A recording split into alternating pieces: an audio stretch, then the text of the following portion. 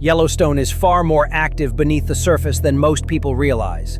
A new analysis from the Yellowstone Volcano Observatory used artificial intelligence to examine 15 years of non-stop seismic recordings and uncovered more than 86,000 earthquakes between 2008 and 2022. Most were too small to feel, yet together they reveal a level of constant movement that has never been captured in this detail before.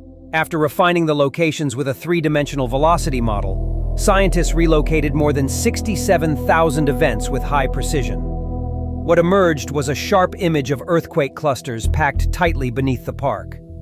These patterns were buried in the raw data for years, and once exposed, they revealed a system that behaves in a far more organized and persistent way than expected.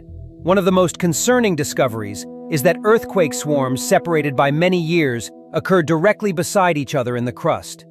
This points to deep fluids that migrate, pause, and then push through the same zones after long, silent intervals.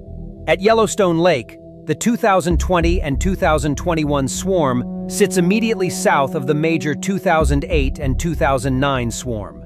The same locked-in pattern appears at Maple Creek, where separate swarms occupy nearly the same pocket of rock.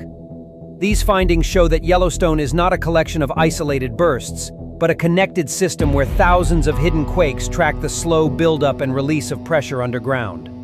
The expanded catalog exposes a landscape that is shifting quietly but constantly. And the deeper the seismic record becomes, the clearer it is that the forces beneath Yellowstone are still very much in motion.